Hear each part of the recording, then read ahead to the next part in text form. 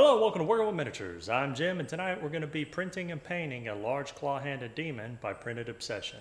This is a free STL you can download from myminifactory.com, and it is pre-supported.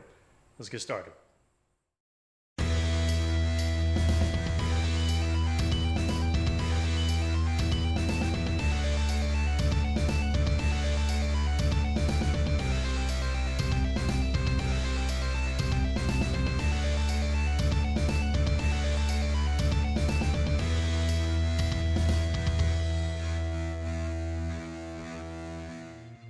Currently, the STL for this miniature is available for free on myminifactory.com for your 3D printing pleasure. I had pre-primed this black with anti-zenithal sprays of gray and white, but you could just prime it white and move straight to these steps.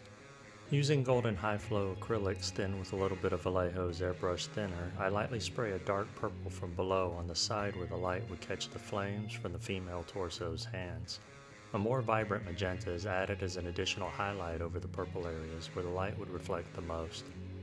A third highlight, mixed from the magenta with an off-white, is sprayed on and directly around the flames.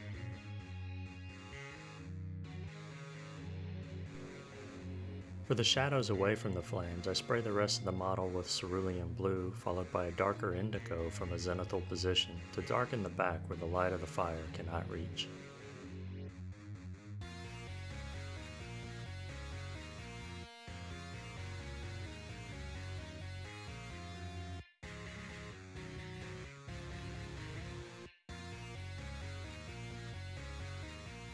Before heading inside to start the brushwork, I go back and fix any highlights I may have marred with overspray from the shadows.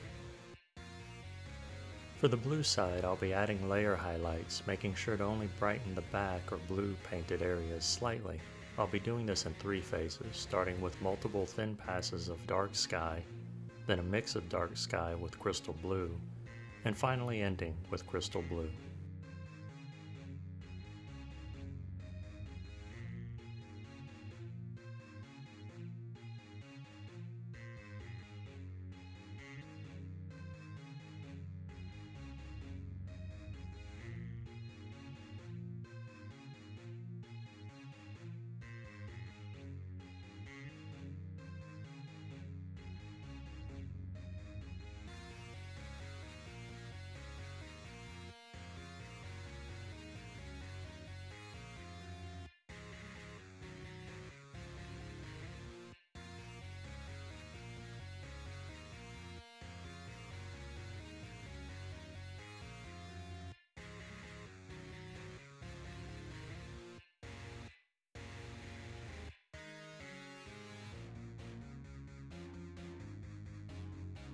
For the purple side, I'll follow the same steps, but starting with multiple passes of thinned oozing purple, followed by a mix of oozing purple with toxic boils, and finally ending with toxic boils.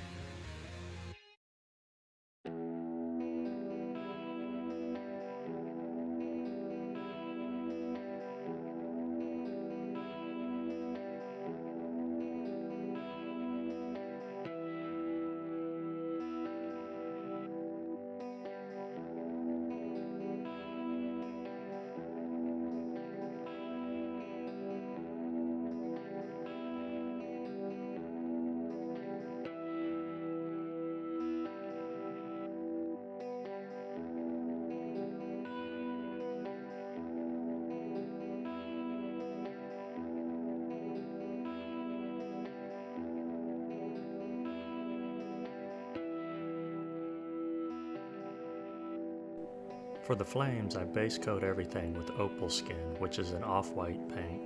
I also paint in the eyes while I'm at it. I then layer the flames using Pixie Pink, leaving some of the off-white, especially towards the bottom. Like the blues and purples before, I then mix Pixie Pink with the darker Chaotic Red and continue layering upwards, avoiding the bottom half of the flames. Chaotic Red is then used to darken the top of the flames, mostly on the tips.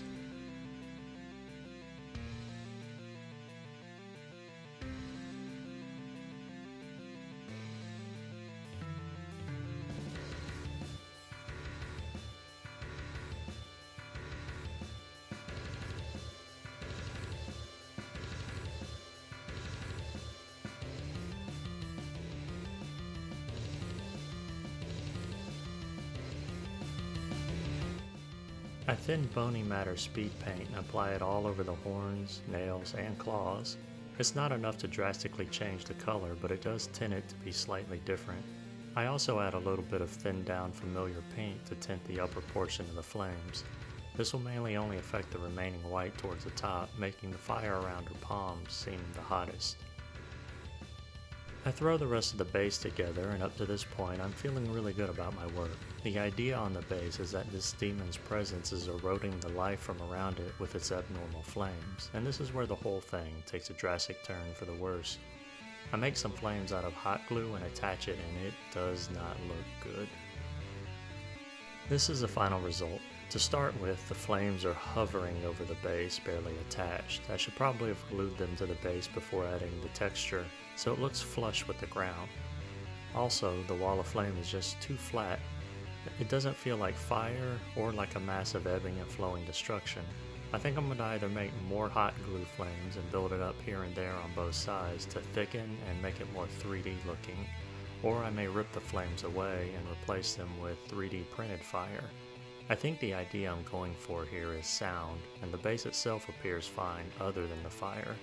As for the miniature itself, I thought this might have been one of my best painted pieces, despite the little effort that went into it, until I get to the editing stage and see the zoomed in photos at just how sloppy my highlights still are. They're not smooth, and they're very splotchy. Also, I don't know what happened here on the thigh. Despite these mistakes, I still feel good about it, but I definitely need to fix this. To start down that road, I'll be completely renovating my painting setup before the next painting video. I'll be adding more lights, and I'll be eyeballing everything multiple times over with a magnifying glass before transitioning to next steps. I want to get better, but I'm just making the same mistakes over and over and over again. Enough is enough, and it's time for a change.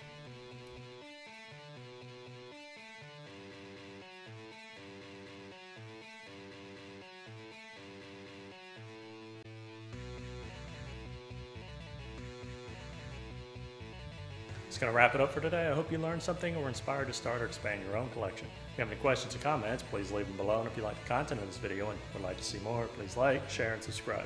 I'm Jim with Working with Miniatures. I'm truly grateful for your time, and I bid you a fond farewell. Until the next video.